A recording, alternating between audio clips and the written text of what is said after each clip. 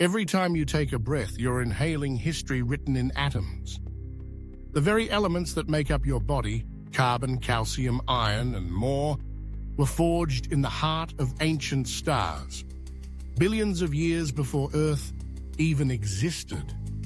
When those stars reached the end of their lives, they exploded in spectacular supernovae, scattering their enriched stardust across the universe. Over time, that cosmic debris drifted and gathered, until eventually it formed new worlds, one of which became our home.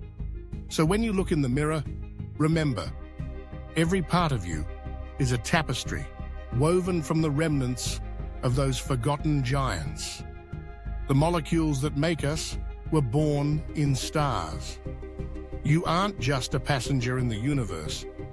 You are the universe made conscious. Kind of makes traffic feel a little less important, doesn't it?